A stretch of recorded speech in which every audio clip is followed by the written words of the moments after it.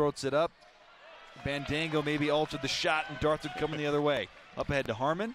Gets through, and one! What a finish! Just seeing that at the beginning of the season, having us 7th, and I think the coaches picked us 8th. It just added more fuel to the fire.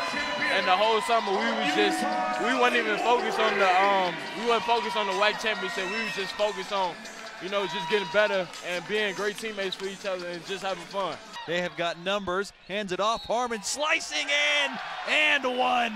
I just feel like I got my feet under me again a little bit, but everything was clicking, It was just fun.